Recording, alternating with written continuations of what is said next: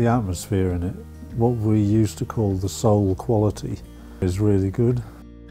This is probably my favourite house for all sorts of reasons. It's affordable, it's modest but offers enough space.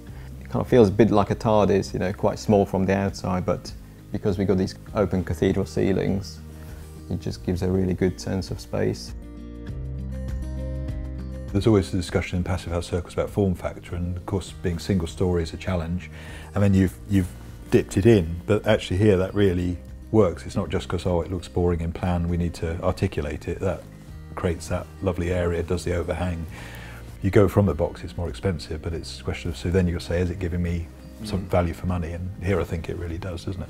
It's quite hard for people who are interested in passive house, wanting to get into it or build one, to sort out that thing in their head with natural materials or energy efficiency.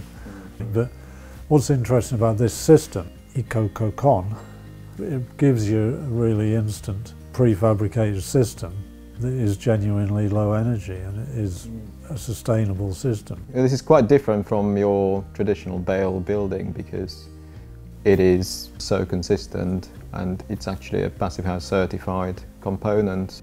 A bit of a geeky thing, but airtightness on the outside is something we're normally nervous about, but that's sorted.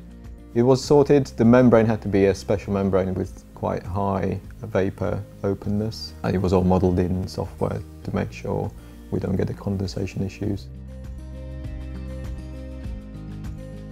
We found the house, you know, really comfortable all year round. We had some extremes, you know, beats from the east and some heat waves during summers, but temperatures are even across the house, so couldn't be happier really.